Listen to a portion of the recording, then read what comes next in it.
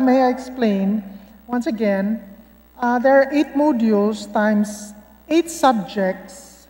That's equivalent to 8 times 8, 64 modules per quarter. Times 4 quarters, so ang average niyan is 256 modules per learner per year, no? On the average. So 256 modules per average times 22.5 learners, 22.5 million learners. So that's 5,760,000,000 per year modules that they have to produce. And per quarter, if you divide that by 4, that means to say they need to produce 1,440,000,000 as an average. Pero yung sa ngayon, ang nasa ano nila, computation is they're only averaging 1.1 billion per quarter. Nakalilito po ang sagot ninyo. Yes, bibigyan na lang kita ng DS, so you can continue asking your next question. Kasi syempre, pareho tayo. Baka mahina tayo sa math. Ganito po kasi, isang competency, isang module, hindi po ba? Not necessarily, kasi yung sinasabi What do you mean not necessarily? Some competencies can be clustered. One competency is one module. Ideal yan, pero may mga competencies that can be clustered in one module po. Mr. Speaker, Your Honor, may I repeat? From 14,000 competencies, kinompress na po natin yan. Inalis po nila in 60%, naging 40% na lang, kaya naging 5,689. Kailangan po lahat ng 5,689 competencies na yan, aralin po ng Kung hindi, wala nang matututunan ng bata. Kinompress na nga natin, these are the most essential competencies. Kaya po, kapag dinivide natin sa 4 na quarters yan, lilitaw mga 1,400. Kaya nga sinasabi ko po sa inyo, sa marami pong beses na pakikipanayam ninyo sa TV, sa radyo, ang pinipilit po ng Deped, 1,300 po ang mga modules for competencies. Kaya nga po, tinatanong ko kanina, kung 1,300 ang competencies, yun din po yung modules. Kaya nakakapagtaka kung paano kayo kukwenta ng 1.1 billion lamang. Malabo po ang kwenta ninyo. Kaya po pala hanggang ngayon hindi natin malaman kung ano talaga ang kailangan ninyo at kung paano ninyo ipoproduce. At ang nangyari pa nga po, Mr. Speaker, Your Honor, ang mga teachers po ang ginamit para mag-produce ng module. O sige, granting for the sake of an argument na totoo po yung 1.1 billion modules. Hindi po ba totoo ang gumawa ay kanya-kanyang modules, mga division, mga teachers? Gumamit po sila ng photocopying machine, ng risograph, kinulate po ng teachers, in-staple, pagkatapos, pinamigay, pinamahagi sa mga bata. Ito po ba'y gawain ng guro, Mr. Speaker, Your Honor? Di po ba kawawang-kawawa ang mga guro sa ginawa ninyong ito? Mr. Speaker, the modules are being prepared and developed by the master teachers and the supervisors. So yung mga teachers naman, nag-a-assist lang sila. Hindi ko po talaga marinig yung sagot ninyo. Pasensya na po, hindi po malinaw. Yes, Mr. Speaker, yung mga modules po are designed and prepared and developed by the master teachers and supervisors. Tapos yung mga teachers, they're just assisting, no, in the production po. Hindi po ganoon ang nangyari. Yun nga po sinasabi ko sa inyo, Yes. dapat magpakatapat na lang ang Deped.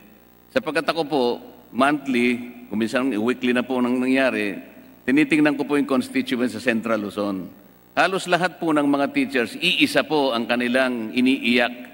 Hirap na hirap sila, nangalap sila ng papel, at kami po tumulong na rin, pati LGUs, nagsibili na rin ng photocopying machine Sila na po ang gumawa. At bakit po pinipilit nila na akala mo merong plano, akala mo organize ang pagkakagawa? Pwede ko bang ipakita sa inyo mga modules?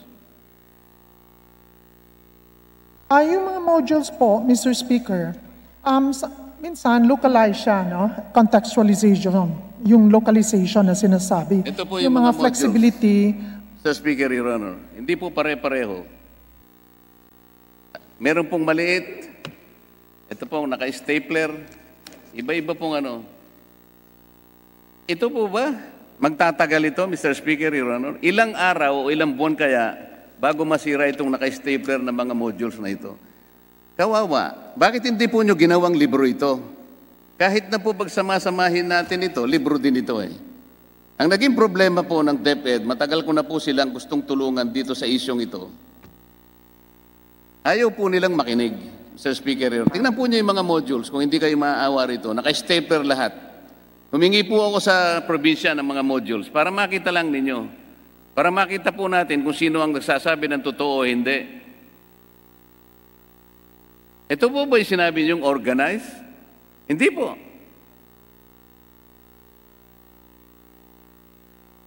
Kaya po kanina kinukwenta ko sana, Sir Speaker, Your Honor, para maipakita ko sa inyo kung ilang pages ang kakailanganin.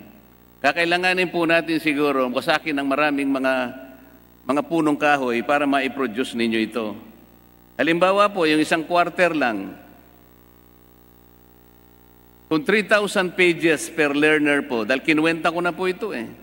Sa 100 modules per average na po, per learner, per grade level, per quarter, at i-multiply mo po ng 30 pages, average page po ng bawat module, lilitaw po ay 3,000 pages po lahat per learner ang kanyang babasahin. Kaya kapag ka po yung 3,000 pages na yon ay minultiply mo again sa 22.5 million, ang makukuha po nyo dyan ay 67.5 billion pages. Saan po ninyo kukunan na punong kahoy yun? Ganun po kabigat itong pangyayaring ito. At kung tatanungin namin kayo, yung po bang 10 billion na yon na dinownload nyo sa mga regions at saka sa mga eskwela, sapat po ba yon? First quarter lang ang pinag-uusapan natin eh. Sa photocopying lamang po sa 50 centimos, aabot pa rin ng more than 30 billion ang gagastahin ninyo. So ganito na naman po ang gagawin nyo sa second quarter. Saan kayo kukuha ng pera? First quarter lang po ang pinag-uusapan natin. By next year, you are asking a budget of 15.2 billion pesos. Ito na naman po ang gagawin ninyo, modules. Ba't hindi na lang po kayo bumalik sa libro? Over the years, Mr. Speaker, ang budget sa libro wala pang 1 billion. Yun po ang masinop na paraan ng pag-aaral. Ibalik po ninyo yung libro. Ang problema po kasi ninyo, kaya hindi nyo maibalik ang libro, dahil 2 years ago, I've already advised you na makipag-usap kayo sa private sector publishers. Sila ang tutulong sa inyo sa paggawa ng libro o modules kung yun ang gusto ninyo. Pero Mr. Speaker, very lately, yung private school publishers sumulat sa akin, nakiusap sa Deped, nasa akin po yung mga sulat nila, binigyan nila ako ng kopya, sumulat sa secretary ng Deped kung paano sila makakatulong sa paggawa ng modules because they're prepared, they're willing, and this is their business to help. Hindi po sila sinagot ng Deped. Sumulat sila sa NBDB, National Book Development Board. Tinangkarin nilang makipag-usap, paano bang gusto ninyo, ibigay nyo kami ng guideline, paano kami makakatulong sa inyo. Hindi rin po sila sinagot, Mr. Speaker, Your Honor. Anong klaseng pamamaraan po ang gusto ninyo talagang gawin? Ayaw ninyong involve ang private sector publishers, pero sila po ang sinabi ng batas natin, Republic Act 8047, 25 years ago, na sila ang bigyan ninyo ng pagkakataong tumulong sa publishing industry ng ating bansa. Ano po ang ginawa ng Deped over the last 25 years? Wala po. Ano pong may pagmamalaki ng National Book Development Board? Kung ang pag-uusapan, is the development of the publishing industry in this country. Tinangka ko pong tumulong sa inyo at ito'y recorded po. 2 years ago or 1 year ago, apat na request ang pinakiusap ko, mag-adjust ang Deped. Ano po yung isa? Sabi ko, ibalik ninyo ang mga private publishers. Katulungin ninyo sila because ayon sa batas, sila dapat ang magpundar ng mga kakailanganing libro at mga learning materials. Hindi po sila nakinig kahit na meron ng batas na gano'n, Mr. Speaker. Ang sabi po nila, nangako sila ng National Book Development Board, ibalik na sa opisina ng Presidente, sapagkat yun po ang nasa batas. 1 year ago, nangako po sa akin, 2 USEC ang kausap ko. Nagagawa sila kaagad ng paraan na maibalik ang National Book Development Board. Nagsumpa po kami about 2 months ago or 3 months ago. Napagalaman ko po, ni isang sulat wala silang nagawa para i-communicate ito sa Office of the President. Sabi ko pa po sa kanila, yung Volume 5 na ginamit nila na procurement modality, sabi ko, wala sa batas yan. Reviewin ninyo. Nangako po sila na gagawin yun, wala rin din po silang ginawa. Nangako rin po sila na tingnan at imbestigahan yung isa sa amin na sumulat sa Deped na nagpagawa ng libro ng walang bidding, pero wala rin po silang ginawa. Sir Speaker, Your Honor, ang kinatawang ito ay hindi laban sa Deped. Matagal ko na pong sinabi na kung siguro walang public education sa aming lugar, baka hindi po ako nakapag-aral. Gusto ko po silang tulungan, Mr. Speaker, Your Honor. Pero napakahirap ng isang tao o isang ahensya na gusto mo na nga tulungan, ayaw naman niyang magpatulong. O sinasabi niya, sige po, ayaw naman niyang kumibo, ayaw naman niyang makipag-cooperate. Ito po ang problema, Mr. Speaker. Bakit po natin lulustayin ang pera sa module? Ito po, sa tingin ko, yung 1 month po, bata ito, walang kasama, walang teacher. Palagay po ba ninyo, babasahin niyo itong napakaraming modules na ito? Na sa tingin ko, 12,000 pages ang babasahin niya. Wala siyang kasama, wala siyang teacher. Gusto kayang basahin ng bata yon, Mr. Speaker, Your Honor? Ito po yung concern. These are the grave concerns. Ngayon, hihingi po kayo ng 15.2 billion next year. Gagamitin pa po ba natin to sa modules? Gusto ko po sana, bago ako matapos, ito na lang ang, ewan ko po kung talagang seryoso po ang Deped.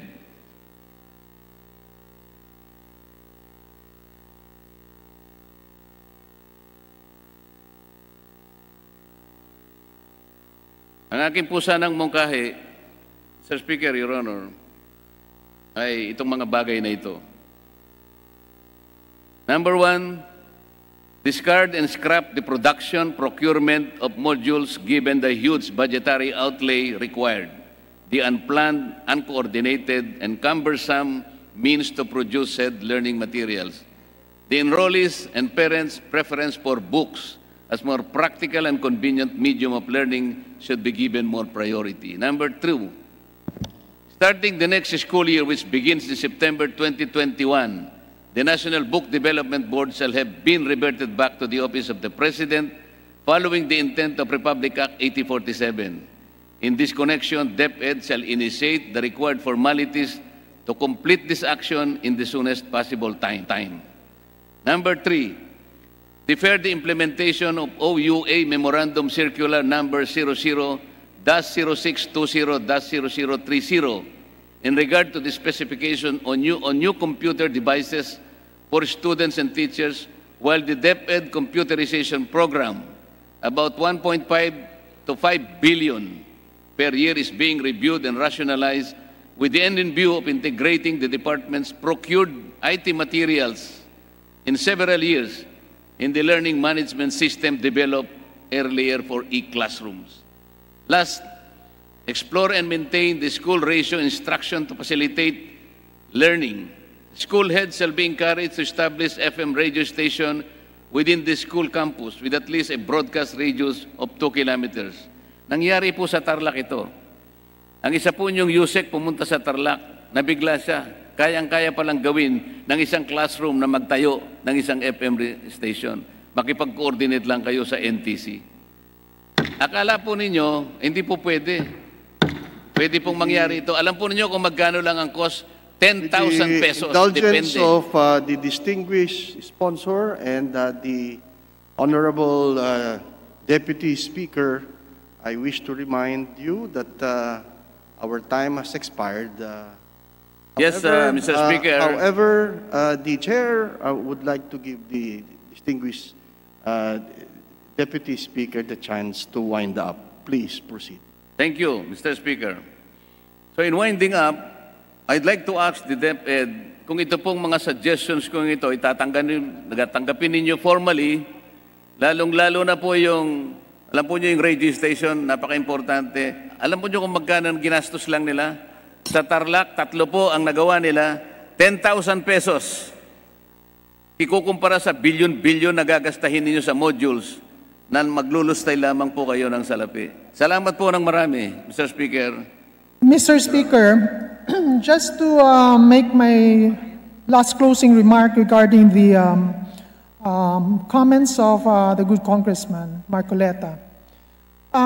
His problem will eventually be resolved because education is moving towards digitalization and other modes of blended learning, and the printed modules that as we know, are not really sustainable later on. But right now, textbooks is really designed. The textbooks are really designed for face-to-face interaction, while the SLM is the learning delivery concept that is most viable at this point because it is interactive, self-contained, self-instructional, with learning time frame suggested by the teachers.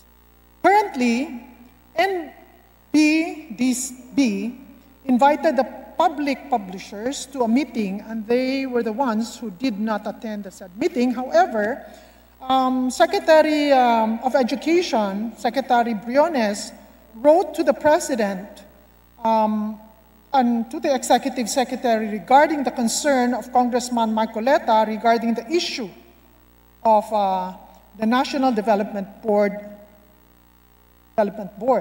So everything is well taken, Congressman Marcoleta, and just on record, the Executive Secretary